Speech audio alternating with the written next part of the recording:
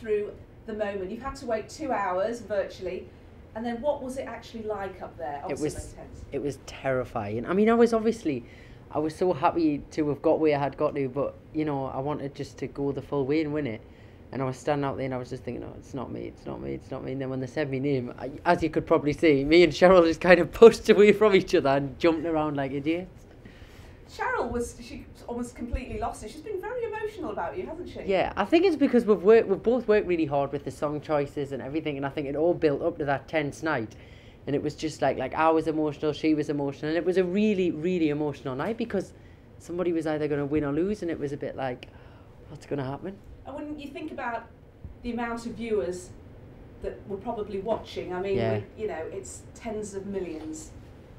There was absolutely millions of people watching, and I think that as well adds to the pressure because you think like, there's all these people watching, and I'm going to find out whether I've won or I've lost, and I think it's like there was just a lot of pressure, and I think it brought around a lot of emotion. What was it like being on stage with Sir Paul McCartney?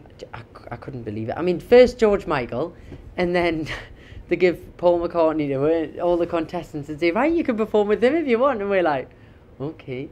But it was such an honour. I mean, he's an absolute legend, and so happy that I could do it. It'll be something I'll always remember.